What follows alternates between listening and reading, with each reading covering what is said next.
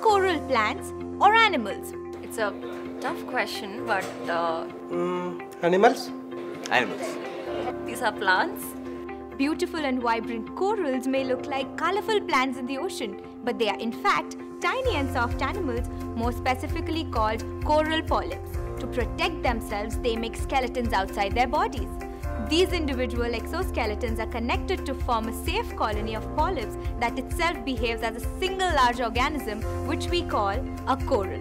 Not just that, corals further combine with each other to form coral reefs that can be hundreds of miles long.